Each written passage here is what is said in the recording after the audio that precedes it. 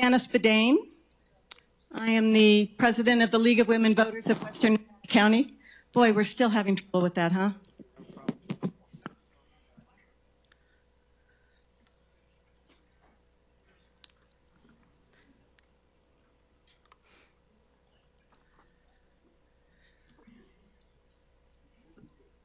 Hello? Can you hear me? Okay. Sorry, we had this problem at the NID forum and we kind of went back and forth, so let's just cut to the chase here and move to this. Again, my name is Janice Bedane and I'm the president of the League of Women Voters of Western Nevada County, and I want to thank all of you for coming out tonight to hear about our candidates for sheriff. This is the second time that we've hosted these two characters behind me. We did it once also in the primary. I want to extend my thank yous to all of the League of Women volunteers, particularly Doug Bianchi over here, for all of the organizing efforts that go into this. It's not a simple thing. It actually takes quite a bit of work, so thank you to them. I also want to say thank you very much. I really, truly mean this, you guys, to the media. They just show up every time, and it's a long night for them after a long day, and every single time they're here, and really appreciate your participation. It's important. Want to thank all of you for coming out. And then I just want to also mention that tonight we are also really lucky that we have both NCTV and KVMR broadcasting live tonight. And these organizations are doing a whole lot to make sure that everybody in Nevada County is an informed voter, because there are lots of people who cannot, for one reason or another, make it to something like this, but they can listen. They can listen tomorrow or the next day. They can watch. They can watch on the YouTube a week from now. It's really a vital service that they're supplying for us. So I want you all to consider little donations to NCTV and KVMR every once in a while for the good work that they do. Before I turn it over to our moderator tonight, I just also want to say that out on our table, the League of Women Voter table, there is some really good information. The League of Women Voters, both the local league and the state league, have been doing a lot of work to make to create several voting tools that make it easy for voters to do all sorts of things online. So if you visit our website, which is www.lwvwnc.org for League of Women Voters Western Nevada County, you would be able to click on a button to register to vote. You could click on a button to check your registration status to make sure that you are already registered if you believe that you are, and make sure your information is correct. You can also click onto something there called Voter's Edge. Voter's Edge is an incredible voting tool which allows you to type in your address and your particular ballot comes up. So you can do that right now before our ballots have even dropped. And then in addition to that, the candidates, if they are participating, and we are really working on all of our candidates, and I believe both of these candidates are participating, but we're trying to get everybody from, you know, the senator level down to the school board level to give us information about themselves, who they are, what their vision is, so forth and so on. So it is a great way, and particularly for those of you who get that call the night before ballots are due to say, who do I vote for school board? And I'm sure many, okay. You can say go to Voter's Edge because it's all there. So this green piece of paper right here tells you all about Voter's Edge.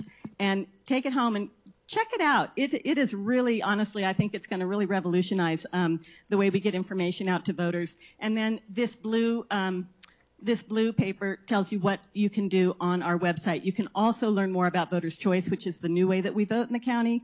We have gone through one cycle. It was very successful. If you want to know more about it, we have a link to find out about that. So I think the last thing I want to say is that next week is the end of our series, and we are not presenting candidates, but we are presenting the pros and cons of all of the ballot measures that are going to appear on your ballot. And there are many of them, and they're oftentimes difficult to understand. So one of the things the League of Women Voters has been doing for years and years and years, and by the way, we're celebrating our 100th anniversary in just 2 years, is we analyze the pros and the cons of each ballot measure in an unbiased way. And so we have League members who are going to be presenting those. That's also going to be broadcast, so you would be able to watch that on YouTube or I believe listened to it on KVMR as well. I don't know about KVMR that night. This week? Yeah. No. Okay. But anyway, come and support the people who have done the research for you. So again, thank you so much. And I'm going to now turn it over to Mary Jane Hunegart, who is our moderator for tonight. Hi, this is going to be really interesting. That's not going to work. Okay. Well. This is definitely not going to work.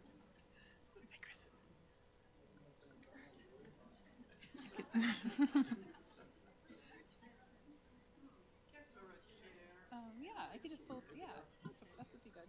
Thank you. Yeah, just have a seat. Oh, actually, be nice. Grab one of these chairs. Okay, well, she's getting my seat. Good evening. Oh, I'd rather face everyone. I think this is okay. Okay, is Janice going to? I don't want to step on her toes. Anyway, I'm going to go ahead and get started. Good evening and welcome.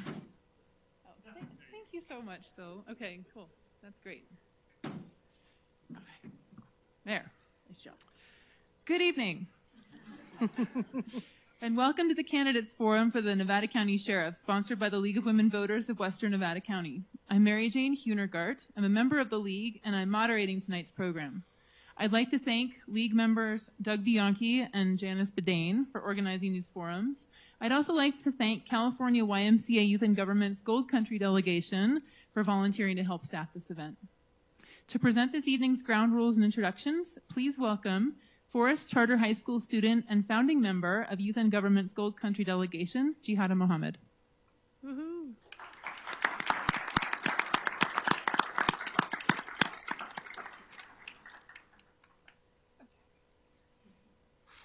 Please remember that we maintain a neutral environment, meaning nothing campaign related, whether presidential, issue related, or local candidate related, may showing during the forum. The League of Women. The League of Women Voters is non-resistant organization. It doesn't support or oppose candidates. The League has two arms: issue advocacy and citizen education. Our forums are part of the education arm, and are provided to you, the voters, as a community service. Please take a moment to turn off or silence your cell phone. We request that no videos are taken during the forum. NCTV is broadcasting live, and we will have a full video available in a few days. Okay. The stream is viewable on Comcast and Suddenlink, channel 17, and NevadaCityTV.org. This evening, we are presenting the candidates vying for the office of Nevada County Sheriff, currently held by Keith Royal. The mission of the Sheriff Office is to provide excellence in public service in partnership with our community. The Sheriff's roles actually encompasses Sheriff's Corner, and Public Administrator. Nevada County's current sheriff is Keith Royal. Details about the sheriff's office are available at mynevadacounty.com. There are two candidates currently in running, Shannon Moon and Bill Simmers. Audience questions will be written, or rather printed, if possible, on cards. Will our cards runner please raise their hands?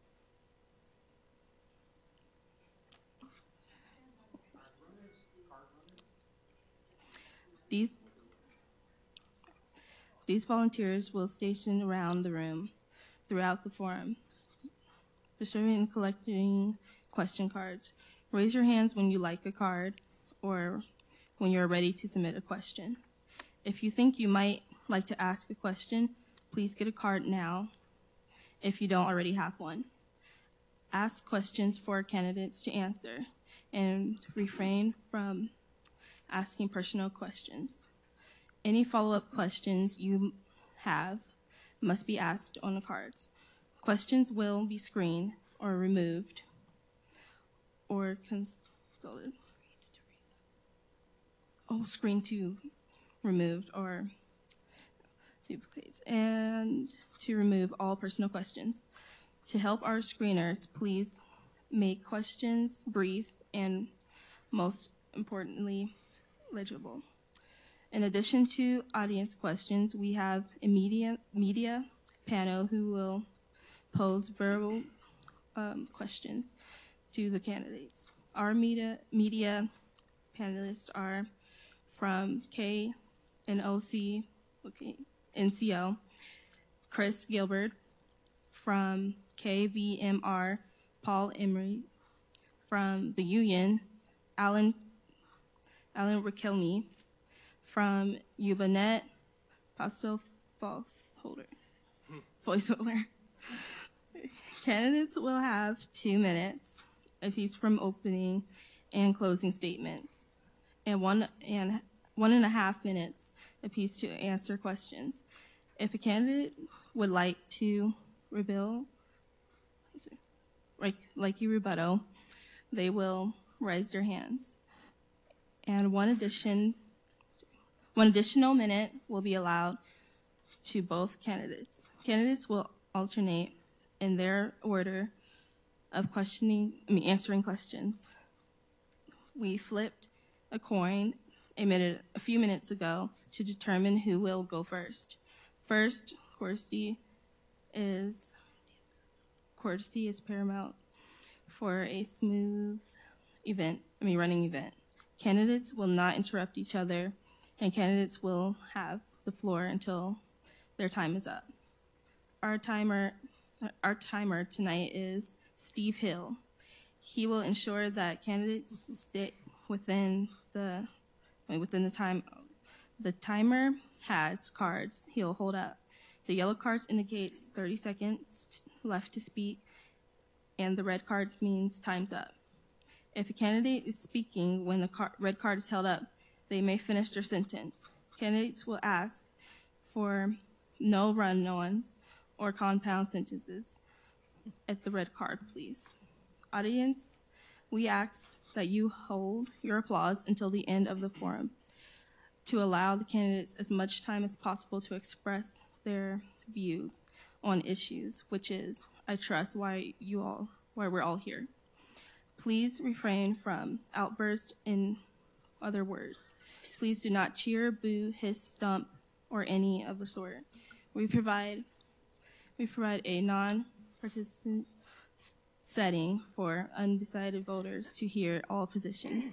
So any demonstrations of support or opposition to the candidates or their position will be considered out of order. At the end of the evening, we will thank our candidates with our applause. We will adjourn at or before 8:30 p.m. Thank you for your attention and your readiness. To read and learn more, to listen and learn, I will turn the forum back over to our moderator, Mary Jane Hardegard.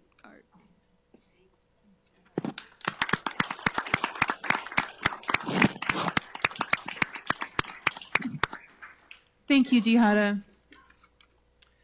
Now it's time to meet the candidates for sheriff. Based on our selection method, our first candidate to give opening statements will be Shannon Moon. Shannon, you have 2 minutes. Thank you. It's not so easy talking in front of the public, so I appreciate what you've just done. I am Shannon Moon. I'm a captain at the Nevada County Sheriff's Office, and I'm running to be your sheriff because I love Nevada County. My wife, Amy, who is also a respected law enforcement member and I have both dedicated our careers to providing public safety services to this wonderful town. We are raising our 3 daughters here, and just as you, we want our family to be safe. I will leverage my 28-year career at our sheriff's office, 6 of those years being at the highest level attainable, captain, to ensuring that Nevada County is the safest place to live, work, and visit. The sheriff's office is part of this community's fabric, and to be truly effective, we must merit the support and trust from those that we serve.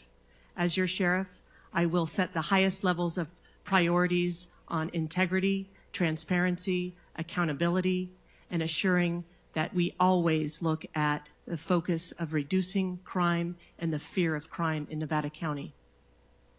We are a $35 million business without a business plan.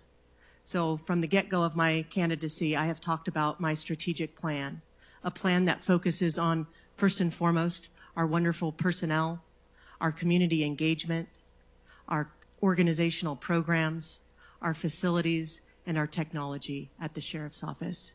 With this plan, we will have a one-way direction for all of our staff to ensure the highest levels of service to our community. Plus, it will allow you, the public, to see what our plan is to keep us accountable, because, as we all know, actions speak louder than words. I am the most qualified candidate to lead this sheriff's office into the future, a future of partnerships and a future of transparency and a future of moving forward. I ask for your vote in November, and I'm honored to be here today. Thank you. Thank you, Shannon. Next, we will hear opening statements from Bill Smethers. Bill, you have 2 minutes. Thank you. First, I'd like to thank the Women League of Voters for having us here tonight. My name is Bill Smethers, and I'm running for Nevada County Sheriff because your safety is my highest priority. I was born and raised right here in Nevada County. My wife, Christina, and I have been married for 26 years, and we've raised 3 great children who all still live here in the community. I started my law enforcement career with the Nevada City Police Department, where I was able to gain the necessary knowledge and experience to further my law enforcement career. I eventually accepted employment with the Nevada County Sheriff's Office, where I have since promoted up through the ranks to my position right now as Executive Lieutenant, approximately 6 years ago. Since being with the Sheriff's Office, I have enjoyed my job every day. I have worked in and managed all of the major divisions within the Sheriff's Office, from corrections, patrol, to special investigations. This has been an honor protecting and serving the community that I grew up in for the last 25 years, and I look forward to continuing that service as your next sheriff in Nevada County. As sheriff, I want to bring my 5-point plan to Nevada County, which includes safeguarding our families and our community, protecting our children in our schools, addressing the needs and concerns of the rural residents and neighborhoods, expanding technology to protect our public and our officers, all while maximizing our funding within the Sheriff's Office to put more deputies on the street.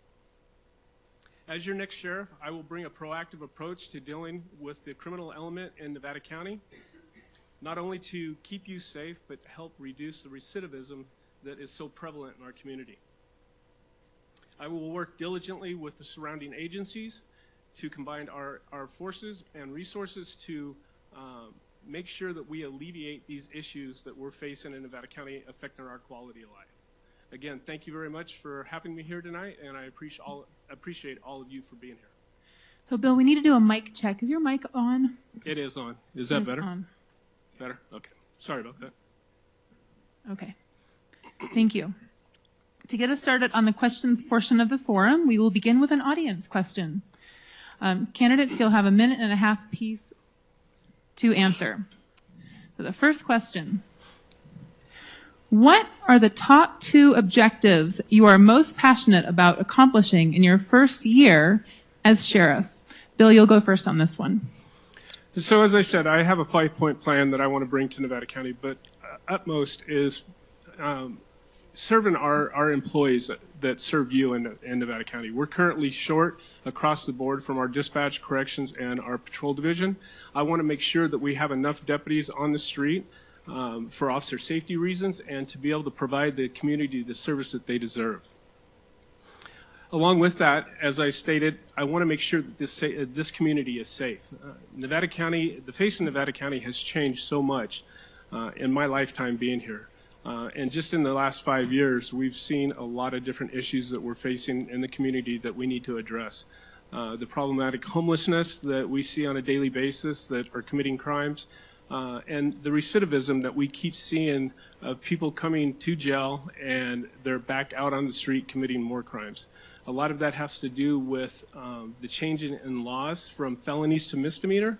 But as your sheriff, being part of the California State Sheriff's Association, you do have the voice to be able to go to Sacramento and make sure that we're heard, what we need to do and what we need to focus on to make California and Nevada County a safe place to live and work and thrive. Thank you. Thank you. Shannon. So top 2 priorities. Since the beginning of my campaign, I've talked about a strategic plan. And the strategies of that plan, again, are personnel, first and foremost. Our personnel need to be supported. They need the highest levels of training. They need a path, a written, codified path on their way for advancement. So it's not cryptic or part of the good old boy system. We need to look at how we interact with our community engagement. We need to do more. We need to get out of our cars more. We need to look at the organizational programs. And when I talk about programs, first and foremost our jail programs for our incarcerated population. We need to do more in order to get that transition from jail to community to allow people to truly succeed when they get out of custody so that we don't have that revolving door. Another one of the points in that organizational program is focusing more on our youth. We have 2 resource officers for the entire county that are for enforcement. We need to get into more of a communication and relationships with our kids in our community. Facilities, we have facility issues that we need to look at, and technology we need to use in order to make sure that we do provide the efficient services for this community. Our jobs are very complex. It takes a lot of hard work and a lot of great people to provide the services, and I look forward to pushing that strategic plan forward for you as your sheriff. Thank you. And just in case it wasn't clear, you do get a minute rebuttal if you'd like. Just go ahead and raise your hand and I'll call on you for that. So thank you. Our next question will come from the media, and we will go from left to right, beginning with Pascal with Ubinet. Are we also alternating too? Oh, yes, you'll alternate. And so for the next one, Shannon will go first. Thank you, Maria. Thanks. Good evening, candidates. One of you will be sheriff, and you will be working very closely with other emergency services, namely firefighters. The threat of wildfire is something that's of concern to anybody in Nevada County, at least anybody who pays attention. And can you talk a little bit about how you could have more or better communication with firefighters, with emergency, especially as it relates to evacuations? And do you have any specific ideas or plans that you would like to put in place? Thank you for the question. I started looking for a liaison within our agency that could work with the fire department, that could work with and get trained in some of the investigative aspects of fire technology, so that we can have a better communication line with our firefighters. I think that's one of the biggest concerns that I know I have when I speak to the community about our homeless issues in Nevada County, is that threat of that wildfire. And the only way in which we can work on those is to have relationships. So going to the chiefs meetings once a month, looking at what their issues are, making sure that they understand that we are there for them as a resource, and going to calls with them. I think that's an important place in which we can improve a lot of that relationship. It's definitely when we get out there and the calls for service are pending and we are short and limited on staffing, we do need to work together more and have that partnership with our fire agencies. I just recently had some very initial meetings with the fire department on looking at some space rentals of the fire stations that they're not using for our staff. And again, which would help with that relationship and that communication level, so that when we do have those evacuation notices, you know who that person is, and you're there standing with them at those command stations for this and working on the safety of Nevada County. Thank you. Bill. Thank you. So I do know how important that is. That was one thing that my father, he gave back to this community for 36 years as a battalion chief, retired from CAL FIRE. So I know how important that relationship is between law enforcement and fire. He was also cross-sworn as a law enforcement officer. I believe it's important to have that relationship. I have had a great working relationship with the fire agencies that we deal with, whether it's Consolidated Fire or the smaller agencies such as Penn Valley and Rough and Ready, Town of Washington. I believe it's important that we have regional training with those firefighters. We do more with them, and we get more out into the public together to make sure that we're working with homeowners associations to make sure that we have evacuation plans in place, that we can work with them, and they know what we're going to do, and we know what they're going to do in any given situation that we have to come across and deal with. So the relationship with the fire agency is very, very strong between the sheriff's office. We rely on them just as much as they rely on us. And as I said in my past, that I don't care what color uniform we're wearing. I want to be able to be there for them, and I want them to be there for us. So I want to make sure that that relationship continues to grow and strengthens. Thank you. Thank you. Next question will come from our audience, and Bill, you'll be answering it first. Okay. Since body cams will soon be the new norm, will you pledge to release controversial film within 30 days, such as large cities do now? Yes, I believe that that's a huge part of transparency with the community that we serve. As long as there's no legalities about releasing that video, I will be more than happy to make sure that that is released to the public and to the media so they're aware of what has transpired in any given incident that we're involved in. Thank you. Shannon. I think that is the whole point of being transparent and having that relationship where the community trusts what we're doing. From the get-go, before I announced my candidacy, I have been in favor of body-worn cameras. I believe that they create a different contact out in the field, and it's safer for our staff and definitely safer for our community members. The 30 days, you know, it's about the timing with short staffing on making sure that it has been processed. We would definitely need to be in touch with our district attorney on making sure we're not releasing things prior to a filing. But definitely, if there's an issue with any type of use of force that is on video, we owe it to our community to release that. That's the whole reason why we have it. So yes. Thank you. Next question will come from our media, and Shannon, you'll be answering first. Let's have a question from the union, please.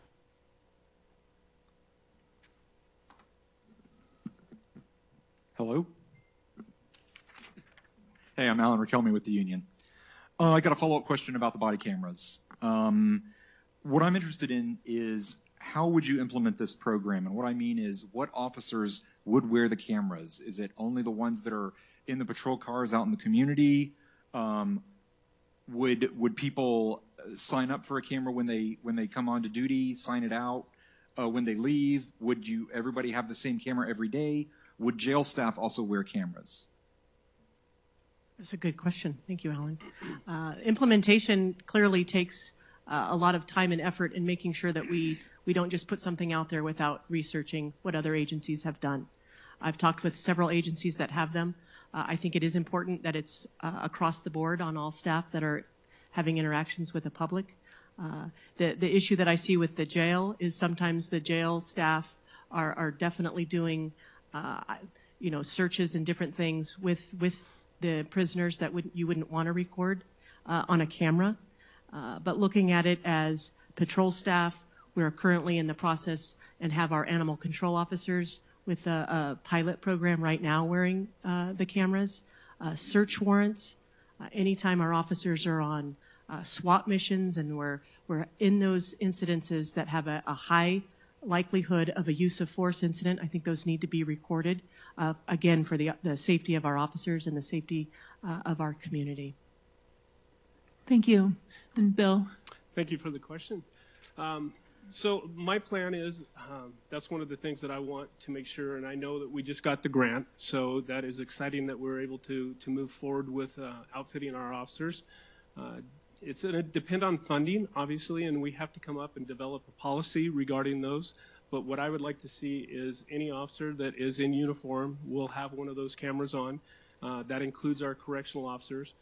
Just like our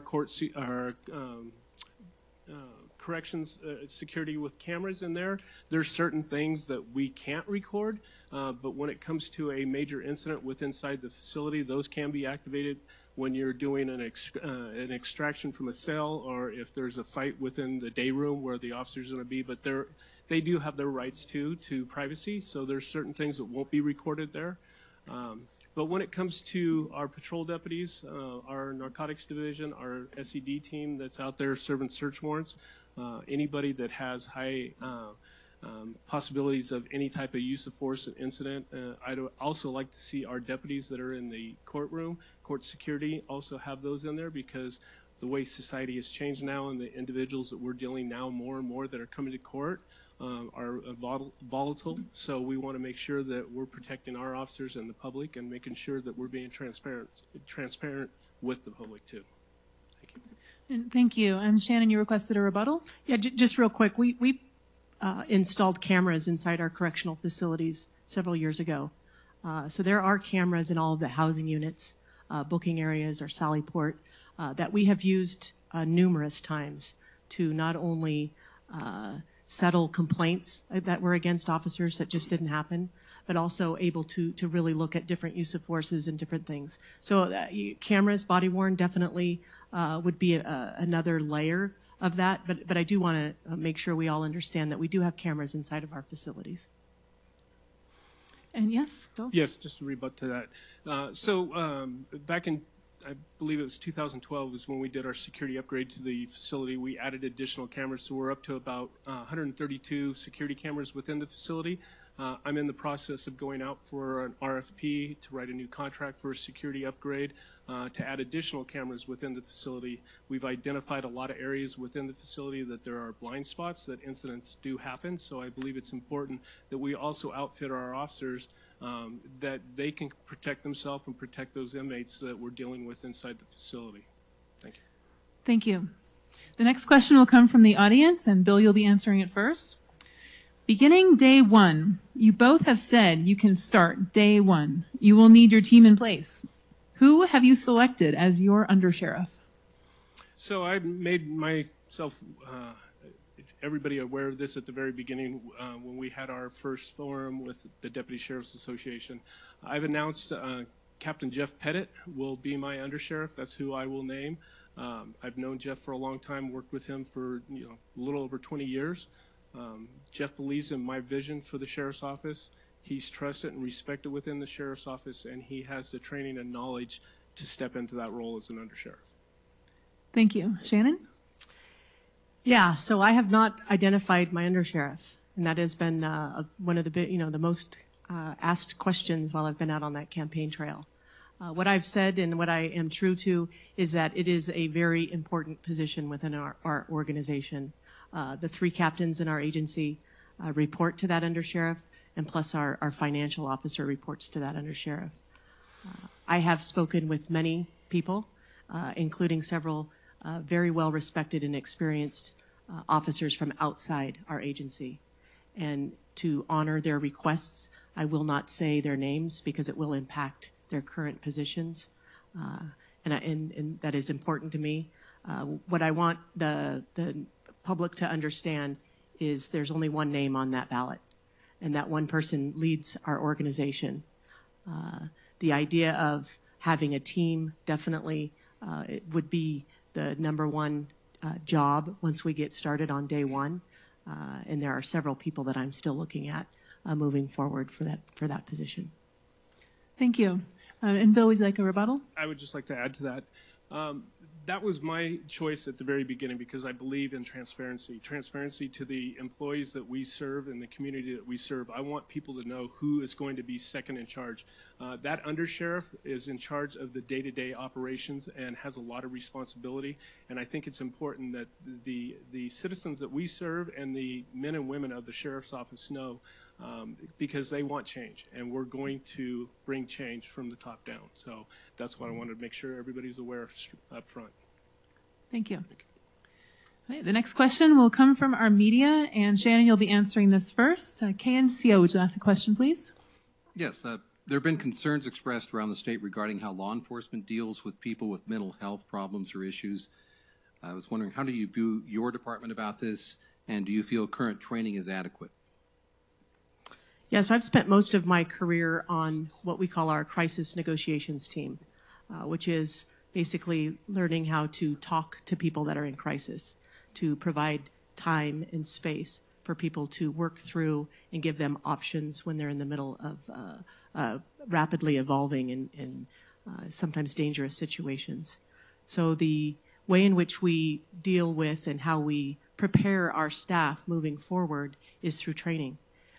It is imperative that we look at how to de-escalate situations when we can. And I think we all have to recognize when we say de-escalation, the person still needs to be the one that de-escalates. So there are certain times where you are in a rapidly evolving situation where you have to make a split-second decision. But having the ability to talk, having the ability to have that time and space, I think all across California, that has been a priority, and we need to look at that increased training. Again, we're at minimum training levels for de-escalation and crisis de-escalation training. We need to do more. We need to do more for our correctional staff. We need to do more for our patrol staff. We need to do more for our animal control staff that are out there in the public working with and having a lot of contacts with folks that have mental health challenges. One of the biggest, I think, state policy failures has been the closure of a lot of our state mental health facilities. So we're the ones doing the work out in the communities. Thank you. Bill. So I believe that that's very important.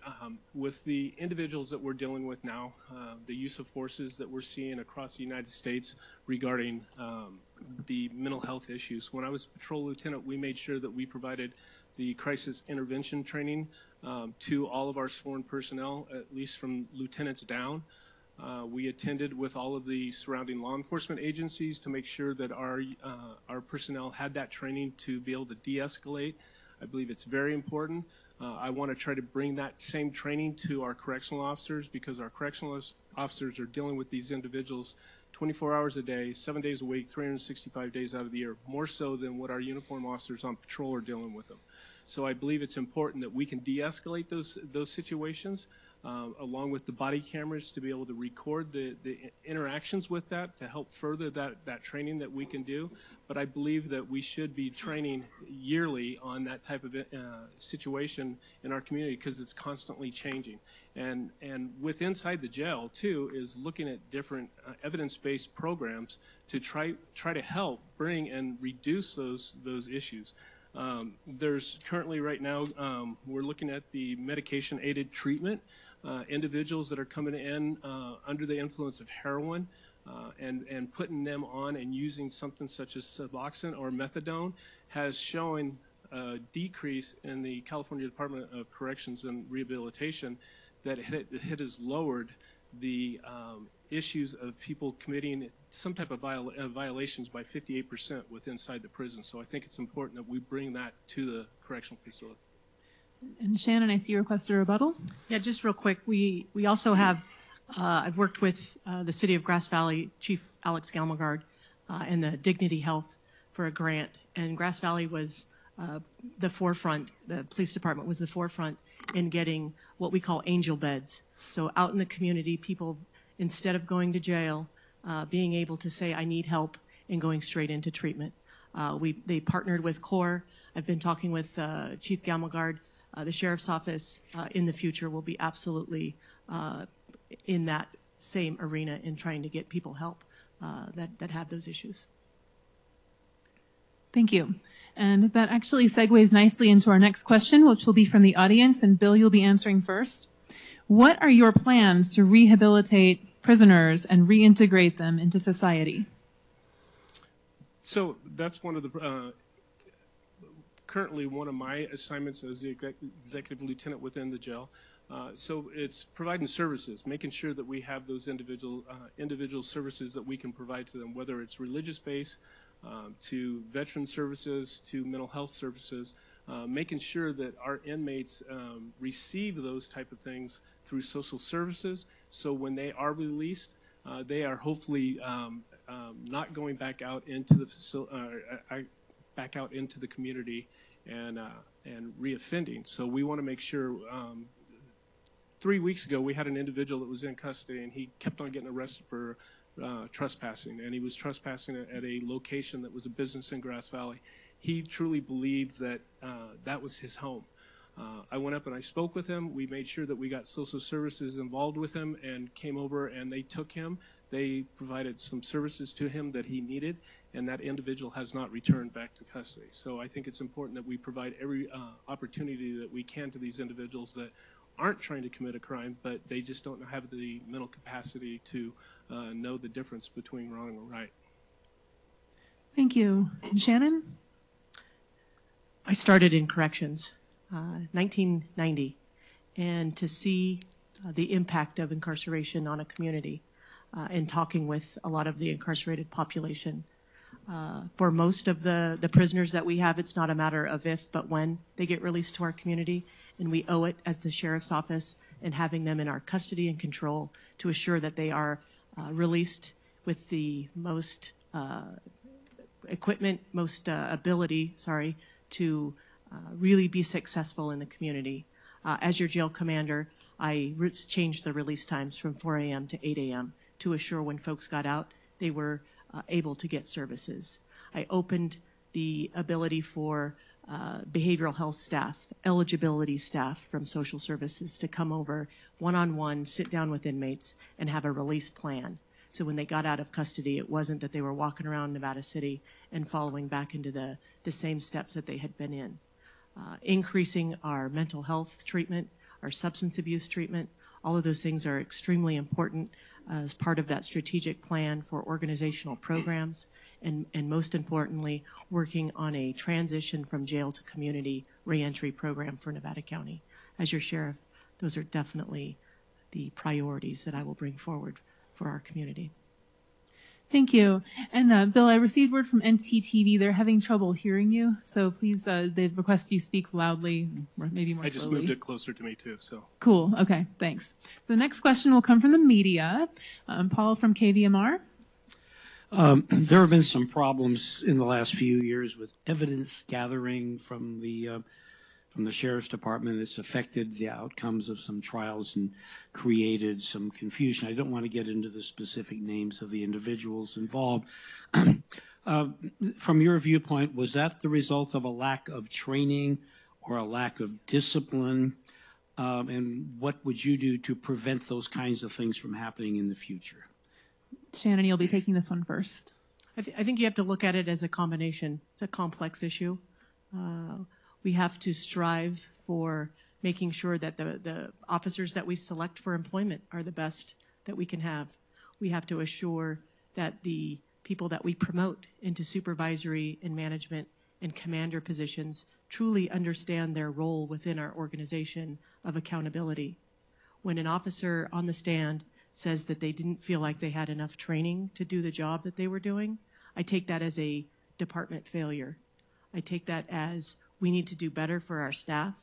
We need to look at the selection process for some of those special assignments, not only for the detectives, but for the detective sergeants and the detective managers of those positions, and truly mentor them and not just tell them, just because you're a really good cop doesn't make you a really good detective. You have to have mentoring. You have to have people around you that want to see you succeed. One of the things as I was growing up within this organization was the supervisors that I had that said, your reputation is all you have. make sure when you go to court, the court truly does see your integrity, not only the district attorney, but our public defenders and our defense attorneys, because that is probably, as a detective, you're putting up the evidence on someone's very important case for a conviction. So training, appointment, and selection, I think, are priorities that we need to make sure that we do our best for Nevada County. Thank you. Bill. I agree. One of the big things is making sure that we're hiring the right people and making sure that they're receiving the training that they deserve. I was the investigations lieutenant when that transpired, and when it was brought to my attention, we addressed it immediately. We have changed our protocols and our policies regarding the way we deal with investigations. But just like anything else, if it's a brand new deputy coming to patrol, we want to make sure that we have the best training officers that we can to provide the service to the community. And when you step into a detective position, the senior detectives and the sergeant in charge of those units are the ones that are responsible for making sure that we train those individuals.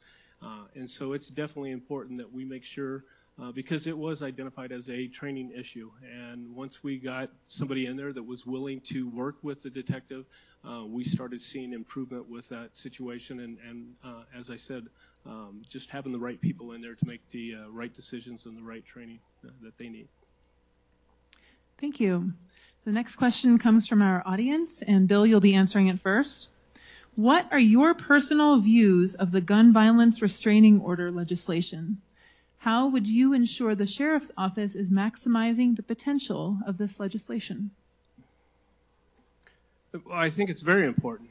Like I say, we're dealing now completely with a different society that we dealt with when I started in law enforcement 25 years ago. And I think it's very important that we protect the victims of domestic violence and that we make sure that we do everything in our power to ensure their safety.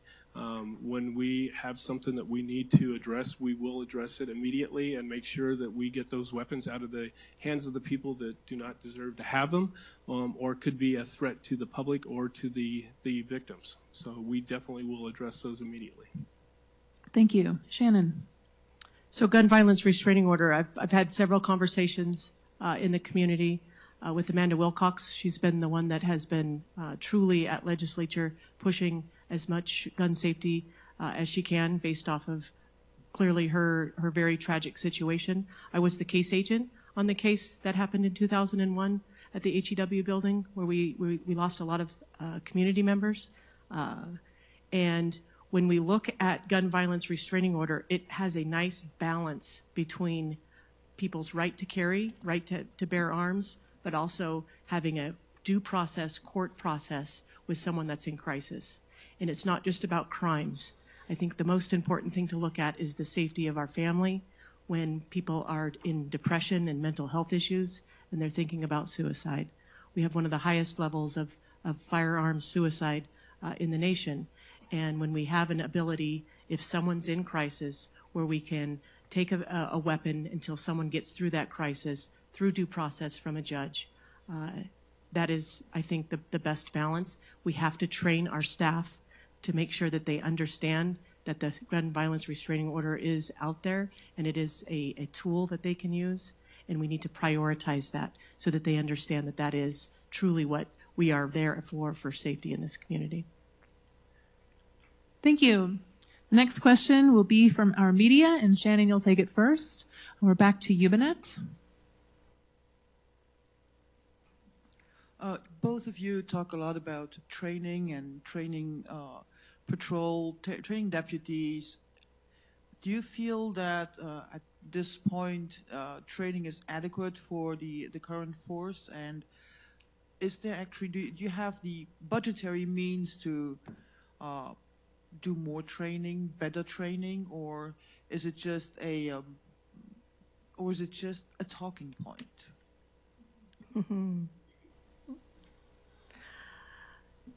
We train at levels of minimum standard for state of California. We need to increase our training.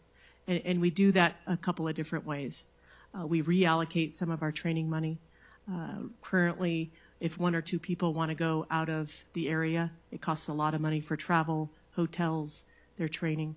if we could provide some of that regional training concept within our community, with our partners, with our other law enforcement agencies, Grass Valley, Nevada City, California Highway Patrol, state parks, our fire agencies that are sworn officers, where we would be able to use that training more efficiently, or the funding for that training more efficiently. We would train together. We would have the same concepts when we're in different issues and different the reasons for our training. I think that's the one thing that doesn't make you the most popular person in the world when you say two people can't go down to San Diego for their one training class. But if you provide that efficiency for the funding that you would do that for the entire agency, I think that is clearly more important. And we need to look at that regionalization and working together and being more effective with the very limited resources we all have in Nevada County. Thank you. Bill. From the beginning, that's what I said. I want to make sure we've done things such as our regional dispatch center, and we work together with the other agencies. So all of our budgets have not really increased a whole lot over the last couple of years. You know, we currently fall into the PERS retirement, so we've taken a hit with our salaries and our benefit packages that we're trying to make up. So when it comes to our training, I think our training is very important that we provide even more so. That we need to look at areas in our budget that we can cut things that we don't really need to provide that training so those officers can provide a better service in the community. When I first came to the Sheriff's Office, we had a lot of in-house post-certified trainers that we were able to conduct a lot of the training in-house. And I would like to work with Grass Valley, Nevada City, the fire department, because they have law enforcement personnel too that are post-certified, along with California Highway Patrol, to make sure that we're training one another, working together, and look at our budget to make sure that we are adequately training our officers. I don't believe that we spend enough time at the range. You know, we should be doing it. We meet the bare minimum, but that's one of the most lethal weapons that we carry in our tool bag, and that's something that we need to do more training with. So that's one thing that I will focus on is the training. So when a class is only offered in San Diego, to make sure that we have detectives or deputies that are receiving that training in a timely manner. Thank you. Thank you. The next question will come from our audience, and Bill, you'll answer it first. What is your opinion on illegal immigration in Nevada County? What role should ICE play? ICE or Nevada County Sheriff's Office to play in that. Nevada County Sheriff's Office should not be in the immigration sweep process in Nevada County. The laws in the state of California with SB 54 have changed to allow, or that has basically pitted local and state law enforcement against federal law enforcement. I don't really like that. We should be able to help one another. If somebody is here illegally in our country that's here committing crimes, we should be able to take action and notify those individuals to make sure that they're not in our communities and not in our country. If ICE does come in to the area, if they're not infringing on anybody's constitutional rights, they're going to be allowed to do their job. I think if they're coming in here looking for somebody that's illegally in our country committing a crime just like the rest of us, when we're out looking for people committing crimes, they need to be held accountable. Thank you. Shannon. Yeah, the thing to remember is that as law enforcement officers, we enforce the law. We don't create the law. Our legislators do that. So we have to make sure that we are familiar and are experts in what that law says and the way in which we provide law enforcement services. People that are here, that are in this community, that aren't here legally, should have the ability to come report crimes just as if someone was a citizen of the United States or a local of Nevada County. We have to assure that so that we have the safety aspect of this community. That's our role in this community. We are not enforcers of immigration law. So making sure that we continue to have the trust and support from everyone in this community, I think, is imperative. I think we need to look at, you know, when the SB 54 laws came out, there were some laws that were on there, or some charges that were on there that I thought there were some more that were violent crimes that maybe should have been added to that list for the safety of this community. But that's what gets settled out in the legislature. The one thing that we need to make sure is we don't politicize law enforcement in Nevada County. This is a wonderful community, very diverse, and everyone deserves to feel safe in this community. Thank you. Next question will come from our media. And the union, you're up. I wanted to go back to the issue of funding. And what I'd like to ask is, when you're before the Board of Supervisors and you're trying to convince the board that you need more money for your budget, what do you say to them to convince them to get that? And also, regardless of that, I'm also curious about talking about cutting existing programs to have more training. What would you cut? I think the recognizing the Board of Supervisors controls our general fund money. So when you ask for more money, you better be able to be transparent with them on what you do have and what resources you do allocate for which different programs within our budget. I've always had a really great relationship with anyone that has sat on our Board of Supervisors to make sure that we do have those good relationships. Transparency in the budget is just as important as the very important sheriff's work that we do in law enforcement. And when you ask for more, you have to be able to show what you've done and where your needs are on those priorities. I've gone to several department head meetings, and we look at the Board of Supervisors' priorities, priority A's for the entire board. So you would want to present whatever resources that you wanted or more budget you would want to make sure that it was aligned with those priority A's for our Board of Supervisors. As far as cutting other programs for training, the idea isn't necessarily a cut. It's about assuring that you set a priority based off of a strategic plan on what you want to do and not being reactive for things that are just happening and someone comes up and says, what a great idea for this training class. But if you have a strategic plan on what you want your officers trained in, set that priority, set that training up so that you're not looking at different cuts in other areas. Thank you. Bill? So currently the Sheriff's Office does have a strategic plan. We work on it every year, the lieutenants, captains, undersheriff, the sheriff, to what we budget. That's what our strategic plan is based off of. Goals, objectives, our outcomes, and major accomplishments that we work on throughout the year. And we look back to what we were able to accomplish the year before and what we want to accomplish the upcoming year. So it's sitting down and looking at it, and if somebody says, well, I think we ought to replace all the desks in the major crimes unit, and if they really don't need desks, it's cutting things like that to make sure that we provide the additional training to our officers. One of the things that I want to do that we've never had is we've never had a true grant writer for our department, because there's a lot of untapped funding out there regarding grants for law enforcement to provide equipment, training, different things like that I would like to bring to the Sheriff's Office, because the budget is tight in the county, and nobody wants to be in the red. They want to stay in the black. And unless you raise taxes in the community, and most people don't like to see that, which I don't want to have to do that, but when the Board of Supervisors and they enact ordinances from the Land Use Act regarding marijuana to the no burn campfire ordinance in the Yuba River Canyon, and they ask us to do it. When I came here in 1998, it was a sergeant and 4 deputies. So that's what our patrol staff is running right now on a daily basis in 2018.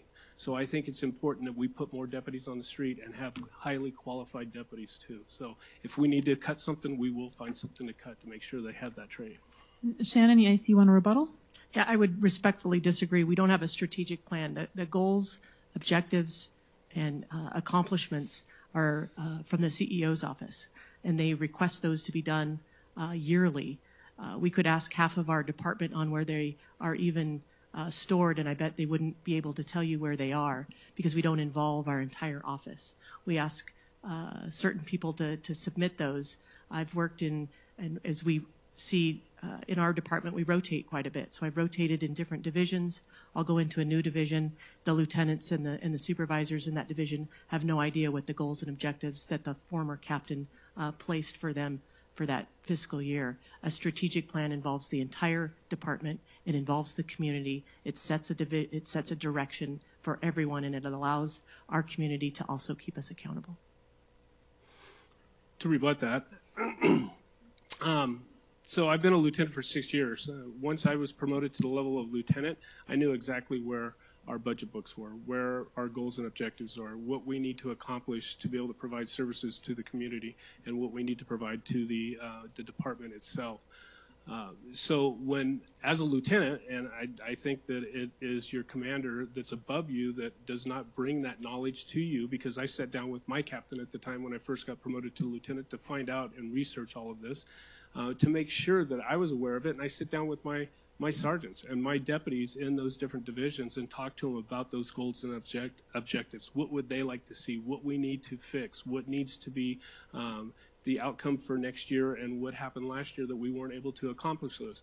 I think it's important that we communicate with one another, and if it's not happening in another division, I think that comes from somebody above them, that we need to make sure that we lead by example and make sure that everybody is well informed of where things like that are in our system. Thank you. Next question comes from our audience. Bill, you'll be answering this one first. A common phrase in Eastern County is, "What about Truckee?"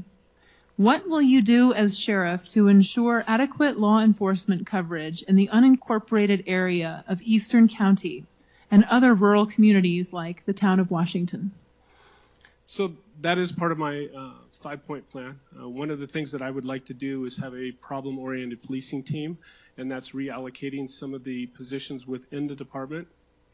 But that's also going to require putting more deputies on the street too. But with a problem-oriented policing team that's addressing those major issues that are affecting our community, whether it's drug activity, problematic homelessness, a rash of burglaries in a certain area of the community, that team will be focusing on those major issues that a normal patrol deputy on patrol cannot get to during his daily shift.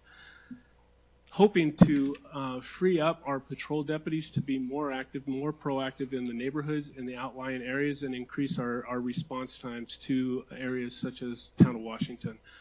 Making sure that we have those grants that we can put more deputies on the street, whether it's a U.S. Forest Service grant that we work under right now for our High Country deputy.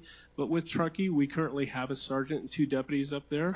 I would like to staff that with 24-hour coverage because they get off at midnight right now, so I think the community up there deserves that. But with that, town of Truckee is 33 square miles, and we cover the unincorporated area along with our facility up there and court security for the courts up there. We need to be more involved and more active in the eastern side of this county that we haven't been in several years since we lost our substation up there. So one of my goals is to get more deputies up the hill. We have a great working relationship with Truckee CHP and Truckee PD, so more deputies up the hill. Thank you. Shannon. When we talk about more deputies, then we're talking about our limited resources, and there's just not enough to go around for everything. So looking at reallocation of some of the programs that we have, staffing a community or a problem-oriented policing team makes perfect sense for close areas like Washington and North San Juan. The Truckee area is unique. In 2007, 2008, I was fortunate enough to be assigned in our Truckee area as a sergeant. Worked on some great relationships up there.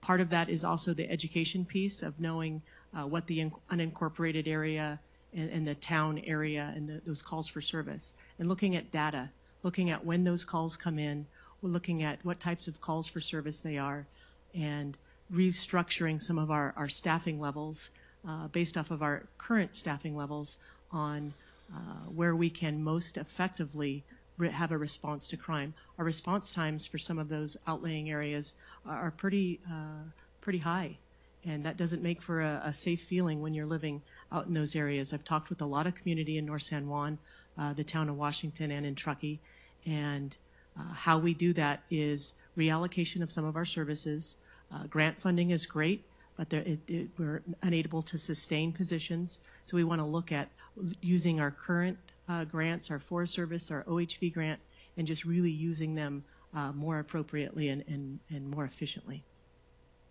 Thank you. The next question will come from the media, and Shannon, you'll be answering it first. KNCO, you're up. Do you feel legalizing marijuana will make the Sheriff's Department job easier or more difficult as the years progress? Legalizing as in nationwide? No, the state law legalizing medical and or recreational marijuana. Yeah, so a lot of what Prop 64 did for us is it did change some of the environment that we have here in Nevada County. Cannabis is not new to Nevada County. I've lived here for 50 years. Our response to cannabis has to be aligned with what the state laws are. So when I say we don't create the laws, we enforce the law. So looking forward and looking into the future of what that means is assuring that we are safe and we look at what is clearly illegal and we focus our priorities to that clearly illegal cannabis because it is unsafe. We've seen our violent crimes. We've seen the amount of money associated that are in homes that people will either protect or steal with their lives. We need to make sure that that black market, wild, wild west that's out there is a priority for our services. Looking at what's regulated and going through and making sure that our code enforcement has more involvement because when you see a deputy sheriff show up to something that is not a crime, it changes that contact for someone. There are several growers in our community that want to be regulated. I speak with them all the time. They need the education. They want the assistance. They want to be able to grow based off of what the legislature has provided for them. And we need to align our resources and our priorities in Nevada County with that. Thank you. Bill. Same thing. Over the last several months, I've sat down with a lot of individuals in the cannabis industry in Nevada County and heard their side of the story. And as I explained to them, all of my training came from law enforcement. So my experiences dealing with marijuana, and it was usually the wild, wild west. It was the shootouts. It was the home invasions. It was people that were growing 1,500 plants when they should have only been growing 15 plants. So those are the type of people that I was dealing with as a narcotics detective and a sergeant in this community. I think it's important now that it has legalized medicinally and recreationally. I think it's still kind of early with the recreational to see how that's going to pan out. But interesting talking to the individuals that are in business that want to make a profession of it, and they are very professional, to hopefully try to get them out of the black market. And if we can eliminate that in our community, that's what we need to do. What I want to do, though, is I want to focus on those individuals that are coming to our community, that are committing the crimes, that are doing the home invasions, that are tainting the water, that are doing damage to our forests. Those are the ones that we got to go after. Those are the ones that we need to protect everybody from. The growers that want to do it legitimately and the people that don't grow. So I think it's very important with the legalization of marijuana that we focus on those individuals. As Shannon mentioned, as sheriff, we don't make the laws, we enforce the laws, and that's what I'm going to do. Thank you. That's another great segue to our next question, which will be from in the audience. And Bill, you'll take first. And recognizing that you don't make the laws, you just enforce them, let's have your opinion. Since the DEA no longer lists cannabis as a gateway drug, do you believe cannabis should remain classified as a Schedule I drug? So, as I said, I have sat down with a lot of the cannabis growers, the business owners now in our community, and spoke to them regarding that. As I explained to them, I'm not a chemist, I'm not a doctor, I'm not a scientist to determine if it's providing the health care that they need with that. It's not the sheriff's position to determine if it's a Scheduled I or not. That is up to the federal government. At the local level in the state of California, as sheriff, as I said, it's legally, medicinally, and recreationally, and as sheriff, we don't make the laws, we enforce the laws. Thank you. Shannon. Yeah, my opinion is it needs to be scheduled as a Schedule II because you cannot do any of the testing. You can't do any of the research on a Schedule I drug in the DEA scheduling in order to get the testing done so that we can determine what needs to be set at different levels and different strains and different potency. We have to be able to research that item. And there is some movement in the FDA on approving some of the medicinal uses of cannabis. This is not a new thing for Nevada County. People have been using cannabis in this community medicinally and recreationally for years. We have to, when the laws say that we decriminalize it, we have to continue to move forward for that research so that we can provide people with the safety of what they're using. We see it out in the community all the time with kids using cannabis, with people using cannabis that they don't know where it was grown. So the regulation of potency, the regulation of assuring that the pesticides have been taken out of that's going to be a public safety issue for our community. Thank you. The next question will come from the media, and Shannon, you'll be answering first. KVMR, you're up. Yes, a conversation I had with a law enforcement officer from Placer County recently when I suggested to him perhaps he might like to work for Nevada County as an officer. And he said, oh, no, I couldn't do that. They don't pay well enough. I like to, with the scope of that apparent fact, what level of staffing do we have currently, and how big of a problem is it that we don't seem to pay as well for our police officers as Placer County and other neighboring counties? You know, Placer County is unique. We share a border with Placer County. They are 3 times our size with 3 times their budget because of a lot of the economic development that they have in Placer County. So it's very difficult for us to compare with Placer. Our officers do it all the time, and unfortunately, since they are so close, we do see some of our staff moving to Placer. But other agencies, you know, we are in the middle of we see Grass Valley, the town of Truckee, they are in negotiations for their contracts. We have higher pays than the municipality police forces in our community. We need to stay in line with that and making sure that we do attract staff and we retain the staff that we have. It takes a lot of training to get someone out on the street. A lot of costs go into hiring and training and getting them ready. The last thing you want is for them to leave to Placer County or any other county. So when you look at that personnel, strategic planning of personnel, assuring that we treat our people respectfully so that they want to stay, assuring that we support them and train them to those highest levels of excellence. I think all of that combined creates an environment where people will want to stay and people will come to Nevada County to work in this extremely amazing community. I wouldn't work in this field in anybody else's community. I was born here. This is my home, and we need to attract folks that are from this community just as much as the ones that are moving around that come into this field. Thank you. And Bill, it looks like you sat down in front of a very non-sensitive mic, so please move it closer to your mouth from NCTV. Okay. Yeah, you're up. Thanks. So that's one thing that we have lost. We have lost several good employees to Placer County. As it was said, that Placer County is a more wealthy community than we are. They have the Bass Pro Shops, the Costco's, the strip malls. One of the things that we don't have is that tax base that they have, so they're able to provide higher funding for their law enforcement agency and a lot of their different agencies within the county.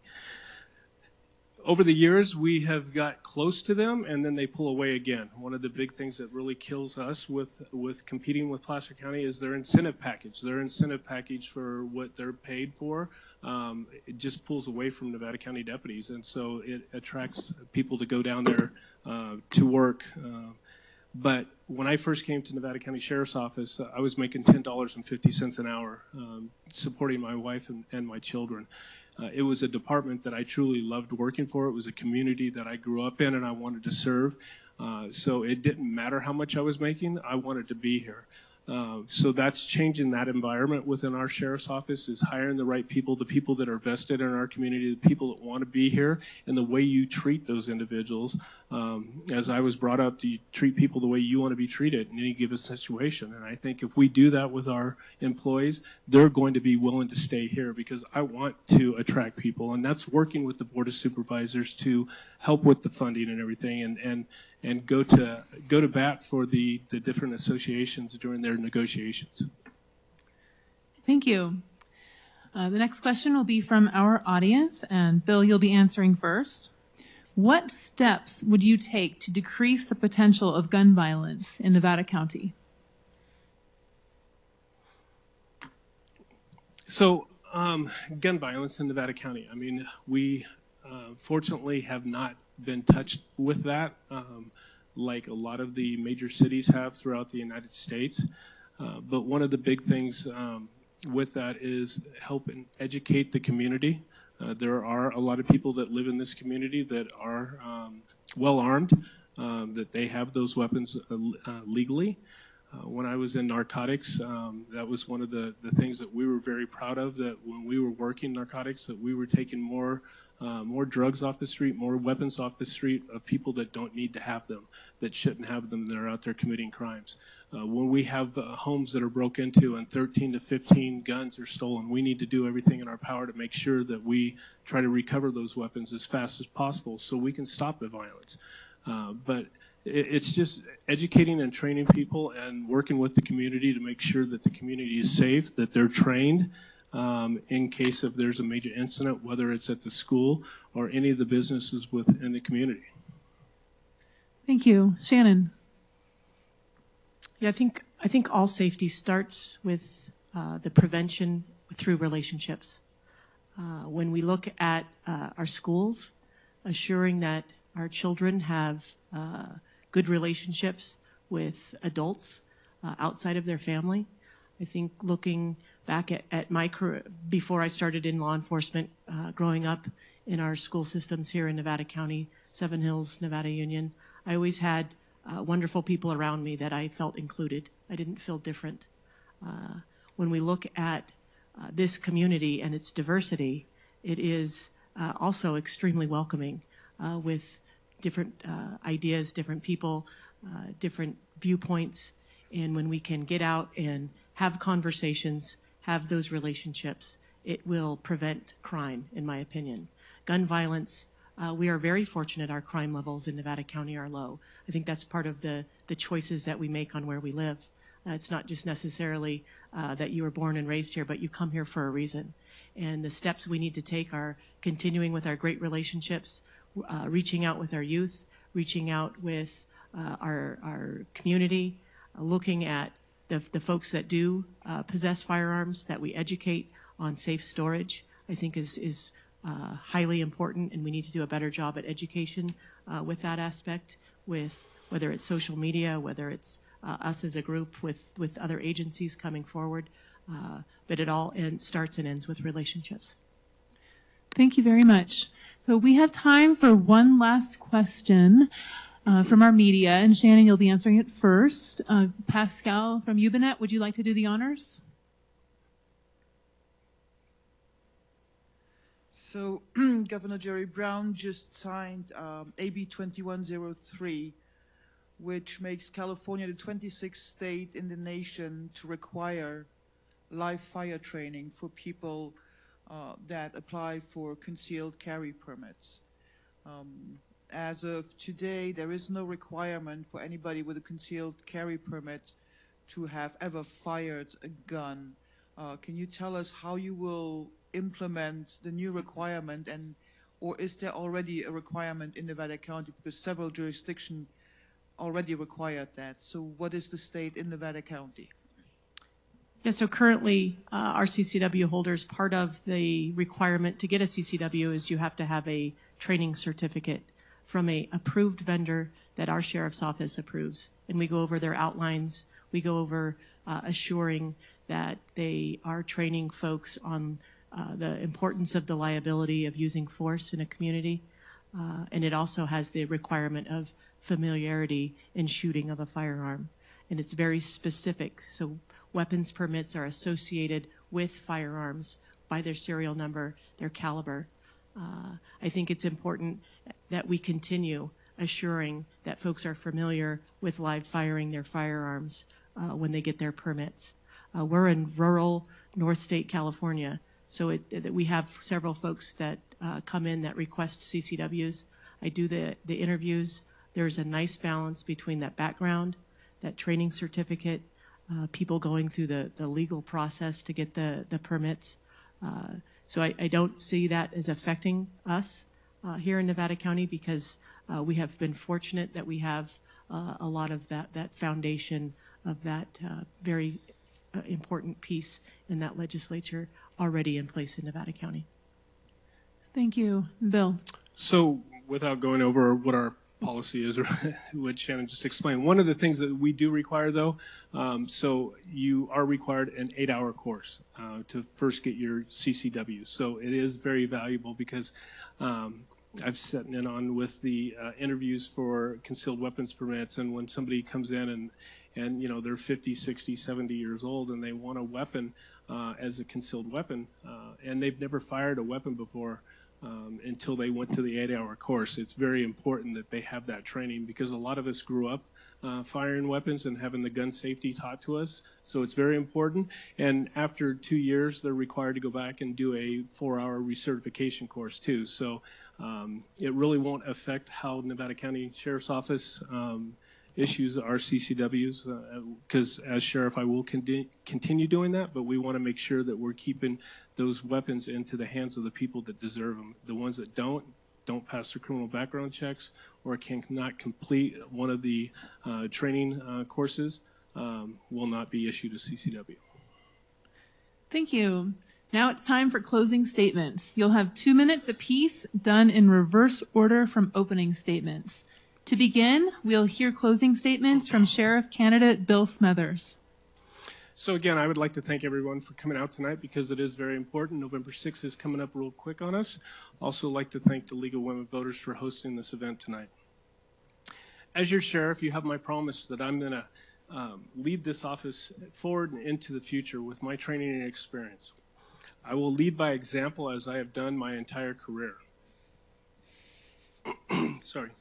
I will stand with the men and women of this department shoulder to shoulder with honesty, integrity, and dedication to each and every one of you.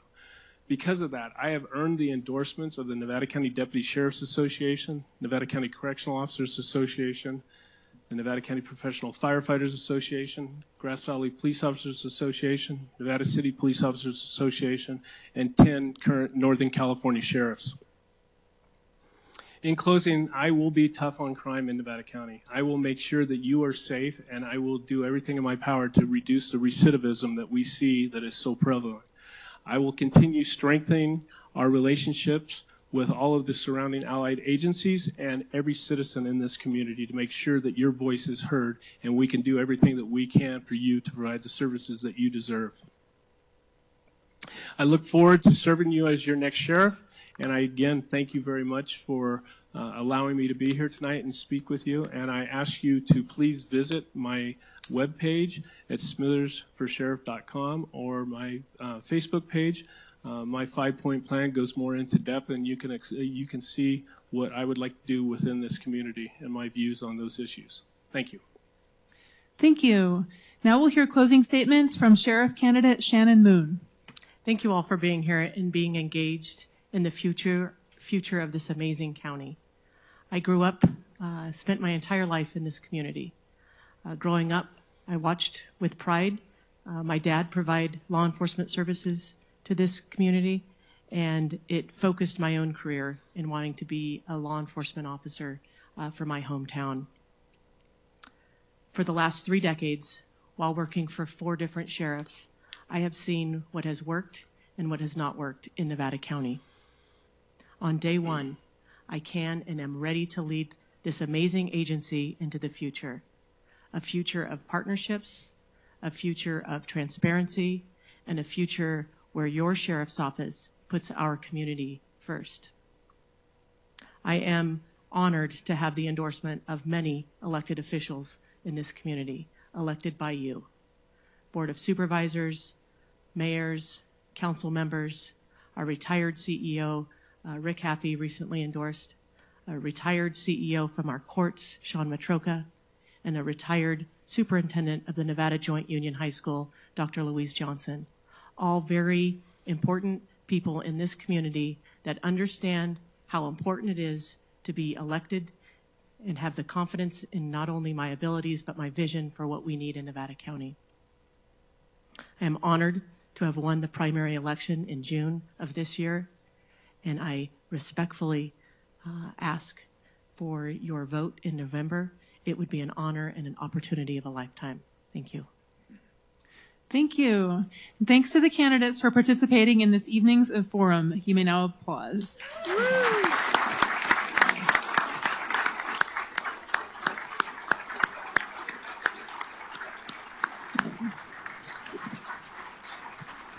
Thank you also to Ubinet, the Union, KVMR, KNCO, NCTV, and our audience for your excellent questions and courtesy. I'd like to welcome Jihada back to the podium to close the program with some pertinent information about upcoming events.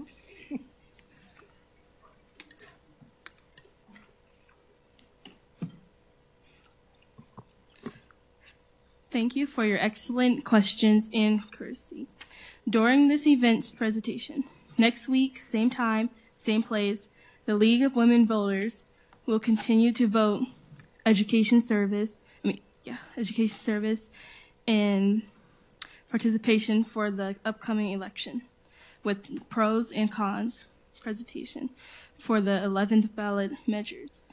As an added bonus, Nevada Union Debate Club members will be debating two of the more continuous propositions. Join us here at Ruse Center at 7 p.m. next Thursday, October 4th, for the presentation. For the latest information on the upcoming election, stay tuned to our local media outlets. Visit our website, lwvwnc.org, and be sure to follow us on social media, lwvwnc. Have a great night, everyone.